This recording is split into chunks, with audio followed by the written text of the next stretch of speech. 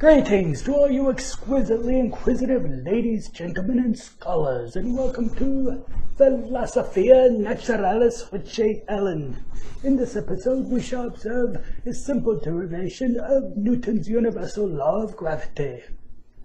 And so, here we have it, Newton's universal law of gravitation. Isn't it exquisite?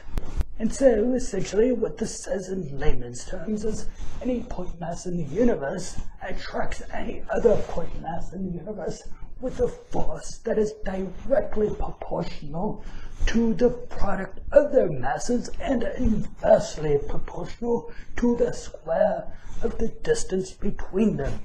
So you have an object here, and you have another object here, and as the mass of the one object increases, the gravitational force will directly increase as well, so that's directly proportional.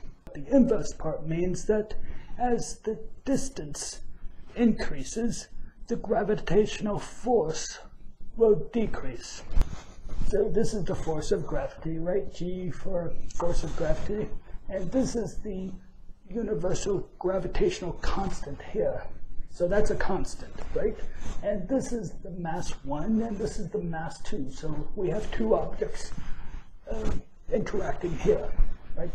And this R, for some reason, R represents distance. I don't know why. Anyway, the distance is being squared, so it's inversely proportional, and it's the square of the distance. And so now, what we want to do with this law is we want to find the rate of change of the force with respect to the distance. So as the distance is changing, how will the force change? First, before we take the derivative, let's simplify this a little bit, doing a little algebra, shall we? So what we'll do is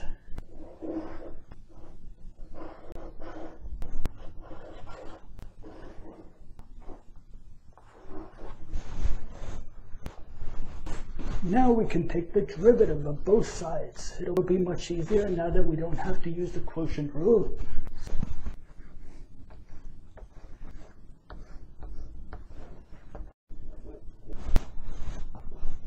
And so, taking the derivative of the force, what happens here is a variable, so the variable which will simply become 1.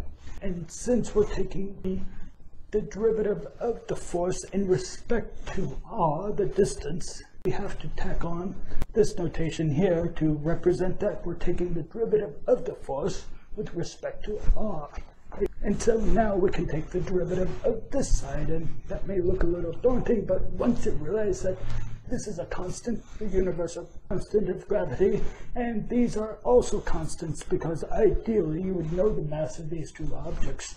So the only thing we have to really worry about is what's going to happen with this guy here. So,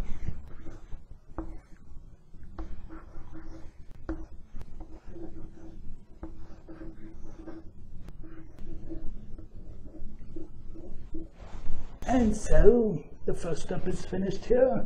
Didn't have to touch these guys, right? All we had to do was use the power rule on the R. So that was simple. Now we can clean things up a little.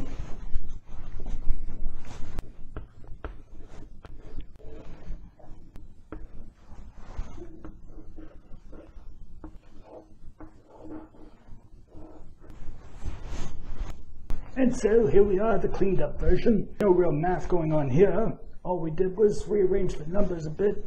So what this tells us is exactly what I told you before, is as the distance increases, the force, the gravitational force, will decrease. So that's what that negative sign represents. The distance between them has increased. And so that's it.